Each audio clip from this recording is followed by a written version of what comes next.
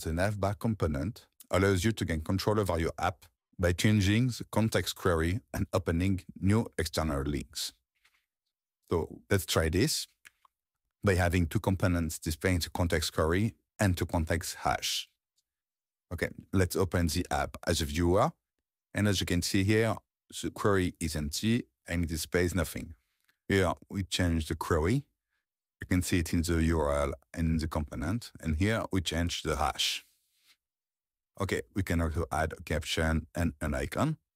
We can also open external links and other apps. As you can see here, we have the exact same Navbar component on the left that creates an experience where you can navigate between apps.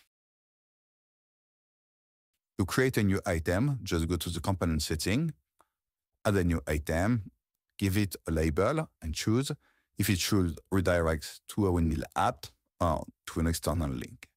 Add the link or the path if a Windmill app, optionally add an icon and a caption, and you're good to go.